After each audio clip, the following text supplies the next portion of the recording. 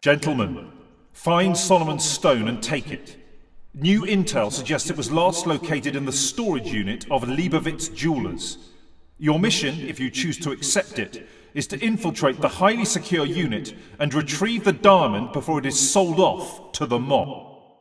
So, we enter through G4. Yeah, but it's tricky. There are alarms everywhere. Through the hall to G3. The gent said the stone is in the back enclosed in a statue. On the way to pressure plate. The guards patrol every night. Need to be careful. How much is the score? At least 4 mil each. Nice.